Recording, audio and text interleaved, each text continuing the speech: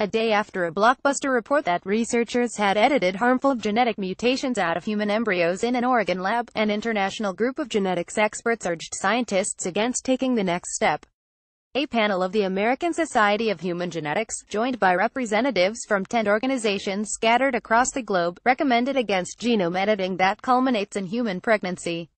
Their views were published Thursday in the American Journal of Human Genetics. In the United States, the Food Drug Administration forbids any medical use of gene editing that would affect future generations, and the agency strictly regulates experimental use of the technology in labs. But around the world, scientists sometimes circumvent restrictions like these by conducting clinical work in countries that have no such strictures. People who want to gain access to these techniques can find people willing to perform them in venues where they are able to do so, said Jeffrey Kahn, director of the Berman Center for Bioethics at Johns Hopkins University.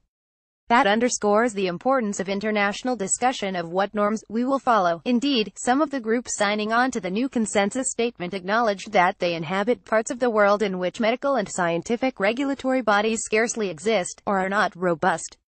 The panel said it supports publicly funded research of the sort performed at Oregon Health Science University and reported Wednesday in the journal Nature. Such work could facilitate research on the possible future applications of gene editing, according to its position statement. In the Nature study, researchers created human embryos with a mutation in the MYBPC3 gene that causes an often fatal condition called inherited hypertrophic cardiomyopathy. Then they edited the DNA of those embryos during the first 5 days of their development. At that point, the embryos were extensively analyzed and used to create stem cell lines that can be maintained indefinitely and used for further research. But advancing to the next step, allowing pregnancies to proceed with altered embryos, will require further debate, the genetics specialists asserted. They cited persistent uncertainties regarding the safety of gene editing techniques.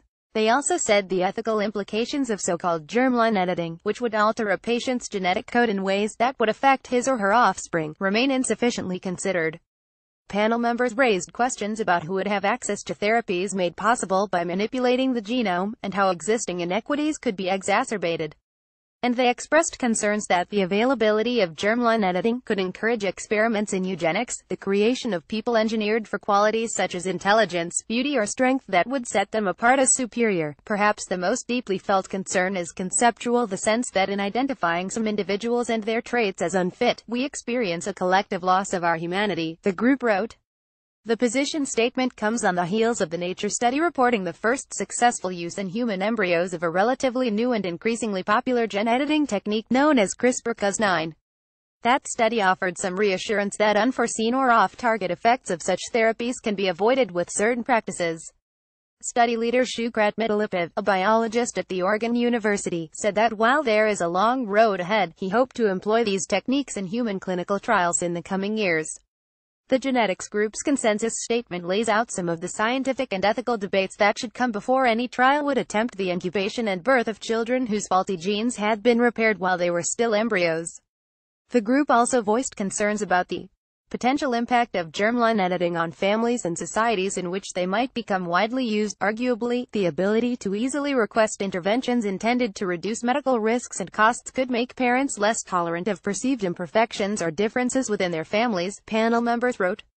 Clinical use of germline gene editing might not be in the best interest of the affected individual if it erodes parental instinct for unconditional acceptance.